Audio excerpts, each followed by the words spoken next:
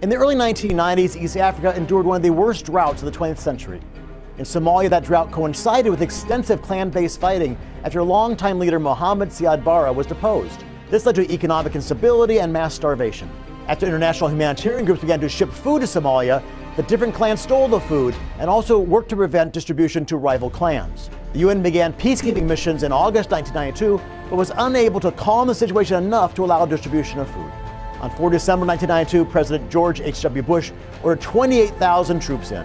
In May 1993, food was being routinely distributed and most U.S. troops were withdrawn by early June.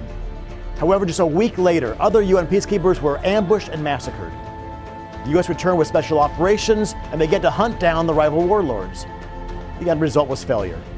After the Blackhawk Down incident in October, all U.S. troops were removed.